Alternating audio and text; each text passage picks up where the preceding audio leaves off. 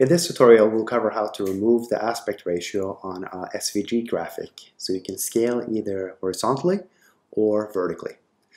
So to start, we're going to export this graphic from Illustrator, this banner. So we'll go to Export for Screens, and then we'll have Export SVG is selected here. So we can just go ahead and export that. So let's check this file out.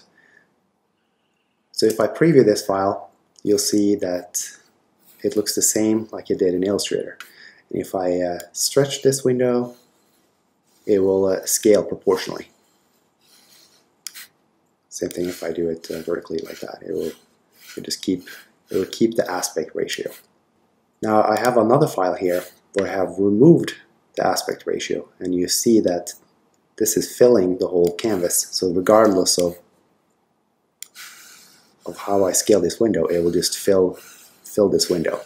So why would you do this? Well, what would be the reason behind this? Well, it's very handy. There's certain animation programs like Hype. This will be very handy to do. There's also, you can, like in this case, it's a banner.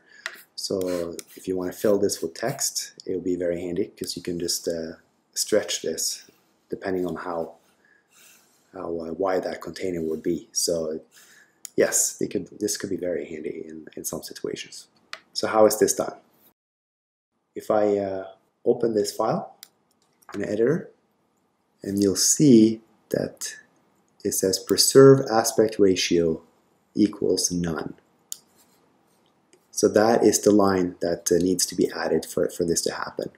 By default, this line is not here, so this just has to be added, and it has to be added within the first bracket here. So you can add it right after view box. That's a place you can add it. You can add it before too, but I generally just add it at the end.